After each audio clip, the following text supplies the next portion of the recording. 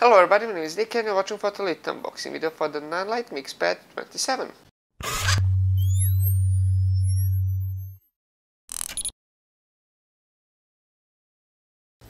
This is Bicolor Tunable RGB hard and soft light panel, as you can see on the box. This means that you have the ability to change between 3200 and 5600 kelvins. We are talking about the white light. Tunable RGB, obviously we have the RGB ability and the ability to change hues and the ability to change how much power we want. Hard and soft light, meaning we have both white LEDs and SMD LEDs. White LEDs will give us harsh light and SMD LEDs soft light. So when we have finished that, let's get in the box. We have the power cable with it as well, but I have already plugged it in so that I would not waste time. Now let's remove the box.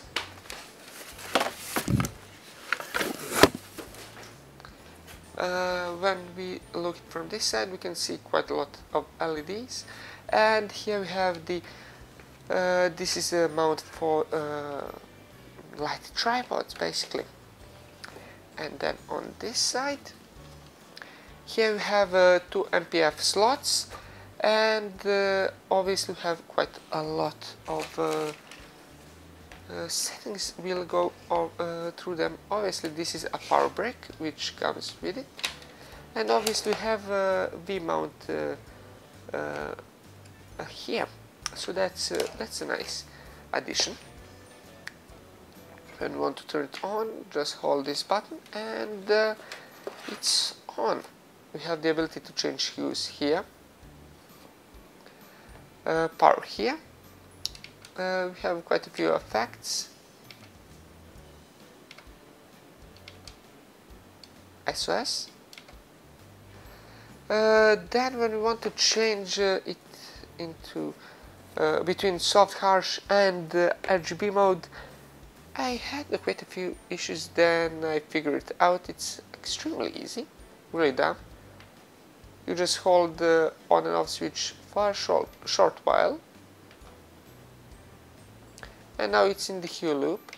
Let's switch it into just standard RGB mode, and it goes between 360 and 0. Both settings are red, and everything in between is the other hues.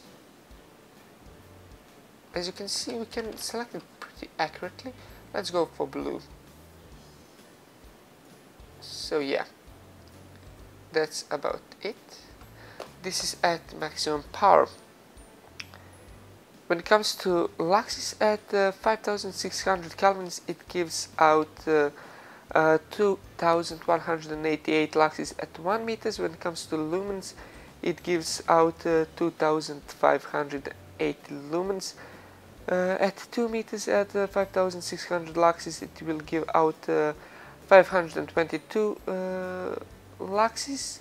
At 5600 kelvins, it will give out 522 luxes at 2 meters. At 3200 kelvins, 436 luxes.